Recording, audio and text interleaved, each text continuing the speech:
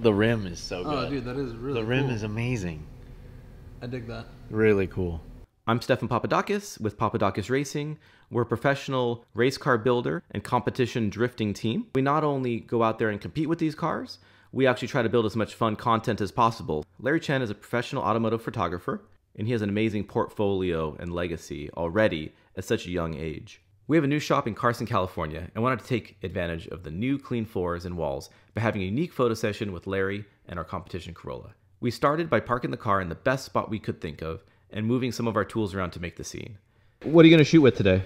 Today, since we're doing like a static shot, I'm going to use the 5D SR, which is 50 megapixels. And then the actual painting, we're going to use the ice light here, which is really nice, even light. When we put it on a monopod, we can actually get some height on it. With the shop lights off, Larry would then take several shots. The camera was operated by remote control, so the frame would not get bumped or moved by pressing the shutter button on the camera body.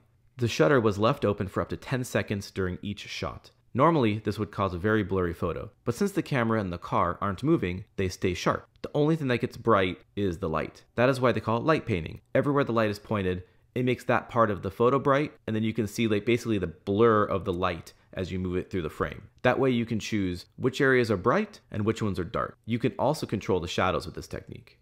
If you go higher and you go closer, just look how much more defined like these shapes are, versus if you back up, everything is all lit and very flat and even. The final photo was comprised of 3 shots. One with just the headlights on, second with just the car lit, and the third with our buddy DC, the one that actually thought of using the light in this way, moving the light in the arc shape behind the car. DC doesn't show up in the photo since there isn't enough light on him to expose him in that shot. All 3 photos are then opened in a program called Adobe Lightroom. Larry then stacks the 3 shots in Lightroom using a layer blending mode called Lighten. The final output is the final photo. Really, the only things needed in this were a camera, tripod, the light, the Lightroom software, and some inspiration. I hope you enjoyed this video. It's outside of my normal posts, but we had a lot of fun doing it. Thanks for watching. See you next time.